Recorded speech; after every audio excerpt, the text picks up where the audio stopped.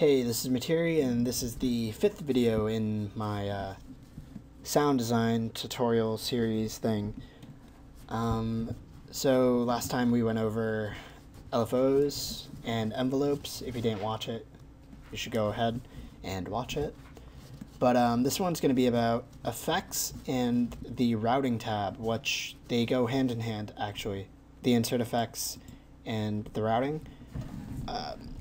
So I guess I'll go into the effects first. So we just do a new sound. We can just turn on our inserts. Insert 1 for in this case. So if I play,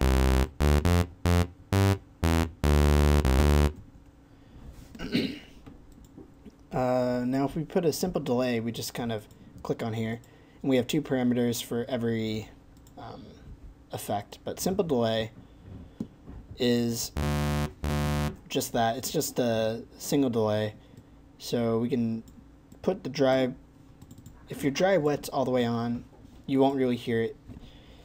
There will be a delay, but it will be on the whole signal. So like 1, 2, 3, click.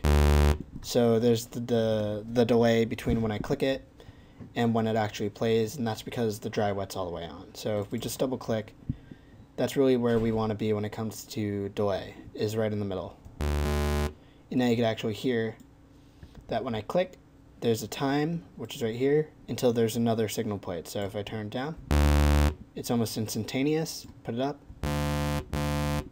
you could hear there's a little delay, and then there's another signal that happens. So you hear da-da, da-da, like that. That's because I'm turning the time up, so when I hit, it's going to play, and then it's going to play again.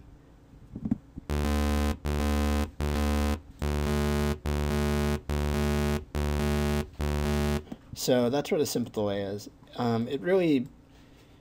It's pretty nice. It's not really my first choice in sound or in effects or inserts, but you can make cool sounds out of it. I was just playing around with the effects just so I knew how they all worked before the tutorial, and I actually made a pretty cool bell, and I'll show you real quick how to do that. So in sound design, which this tutorial is about, it's all about thinking about the sound and how it's shaped. So with the bell, it's just a really high note. It's usually nice and smooth sounding, but we'll just use like a square saw in between like that. And it also, like, we can put our cutoff so that it kind of cuts off the frequencies after a certain amount of time.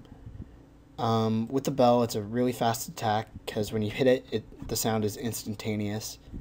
And then we could turn down the sustain, because you can't hit a bell and it'll just play forever. That's just sound design, just thinking it through. You have a decay, which is how long the bell takes when you hit it until it stops playing.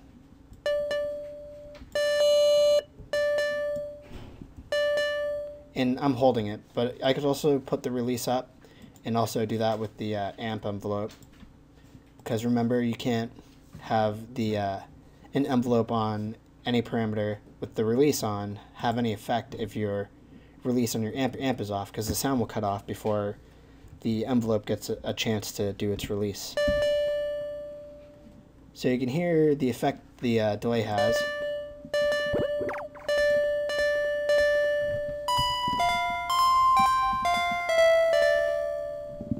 So you can hear that's a pretty cool sound just using the simple delay. Now we have sample and hold, which I only use for one sound. I don't really know what else I could use it for, but you have this dry wet knob and a pitch knob, which sounds like it screws everything up, because it actually does. I don't know technically what it's doing, but it sounds horrible and I never want to use it.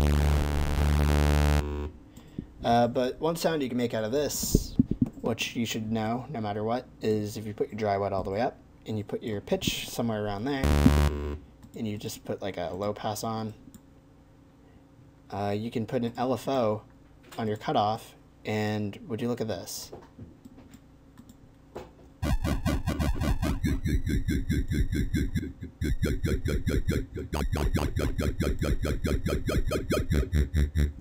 Yeah, so your resonance has to be up on your filter for the sound to actually do anything. But that's how you make a yeah sound. You use the sample and hold.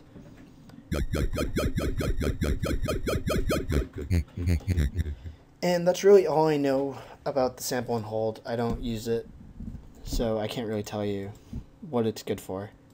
Bit crusher is, or bit crusher is what they call it in here. It's kind of like a distortion. That's really, it crushes your bits.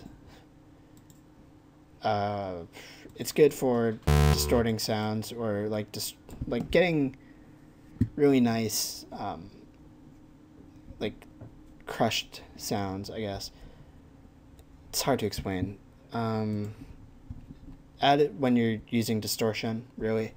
It's the same if you have Ableton and you use Redux. It's the same type of effect as that. It's like Redux is a sample and hold and like bit crushing type thing, if I do remember correctly.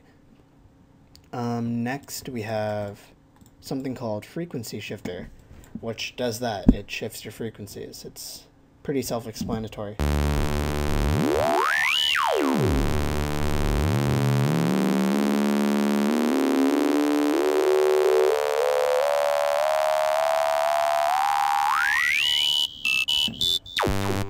So yeah. One cool thing about this is if you double click on both your knobs, it kind of dulls down the sound weirdly enough. If you just double click on your pitch knob once again and you press the up arrow, press it a couple more times. I pressed it 3 times. It gives like a cool like LFO type sound. It's really nice.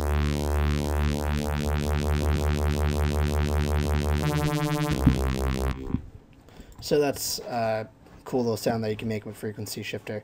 And that pretty much works on any sound. I use it a lot for more drum step sounds.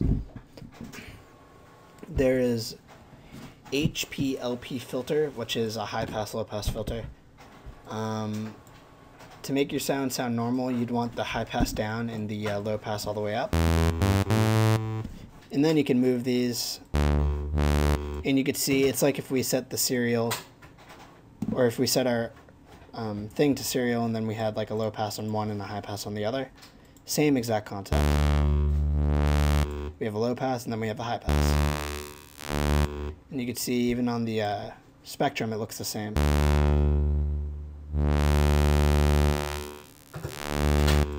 One thing to note is that there is no resonance knob on this. So yeah, you can do it this way if it's like a last minute thing. If you already have filters set up and you just need a low pass, it's really nice. I wish I thought of that before. I totally forgot that that was one of the effects or insert effects, and it would have been really nice to know that when I was making sounds earlier. Sine shaper and parabolic shaper, pretty much the same thing. Sine shaper kind of destroys your signal a little bit more than parabolic shaper does. And what it does, both of these are just like distortion effects. They add a lot of distortion, so I'll just choose a random one, Fenders too. So like the normal one, and then I'll put the dry wet all the way up. You can see how much distortion it adds. Now the P shaper, parabolic shaper. A little bit of a mid-range tone to the distortion as opposed to the sine shaper, which has a more of a high-range distortion tone to it. So sine shaper is a little bit more highs. Parabolic shaper is a little bit more on the lows or mids. sounds more like a guitar as opposed to some other instrument that uses distortion. I don't know. Hard clipper is another distortion thing. I'm pretty sure it simulates like clipping and limiting.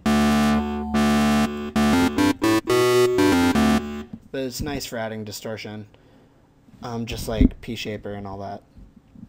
So you might be wondering why I didn't use insert 2 yet. So I'll do a low pass, high pass filter, and then I'll turn insert 2 on, and I'll put sine shape on. Or maybe I should do that the reverse way. Put the low pass filter over here, then set this one to parabolic shaper. And I'll just choose something so you could actually hear it.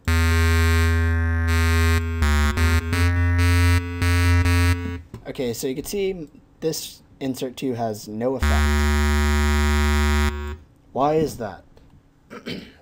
That is because this routing tab, excuse me, this routing tab is pretty important later on when you get more advanced and you start using like feedback. You actually use it, and it actually makes your sound good. So what does everything mean? So it's pretty easy. It's just like a signal flow of your sound. So you have all these oscillators, which represent all these. So oscillator 1, 2, 3, mod os, noise and feedback. So you could see os 1, 2, 3, noise and feedback. And the lines that come off of them show where they're going.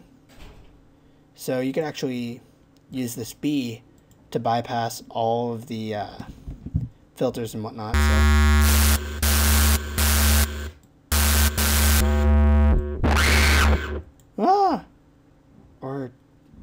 Geez, I thought that's what it did. Well, don't listen to me. Could have sworn that's what the B did. So you can see our sound goes through this line. It just like goes through like filter 1, then it goes to your amp and all this effects and whatnot. And you could actually choose where your inserts get placed. So you can just click on them and you can place them. So if I want my insert 1 to be before filter 1,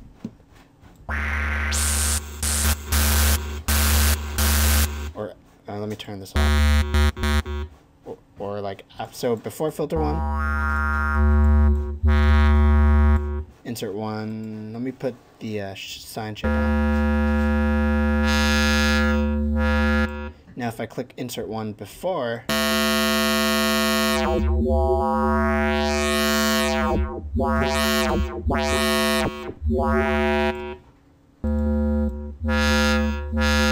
you get a completely different sound. And if you want it way over here, and you want insert 2,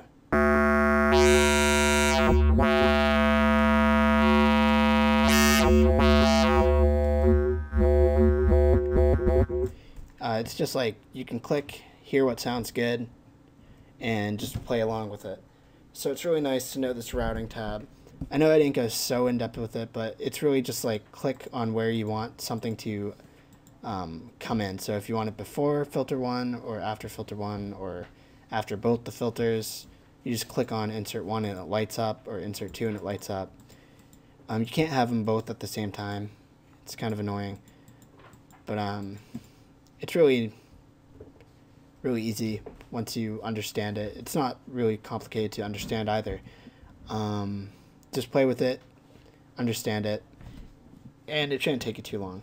So that was this tutorial. I think next tutorial I'll go over the voicing tab and the effects over here, or voicing tab and oscillator tab, and hopefully the effects.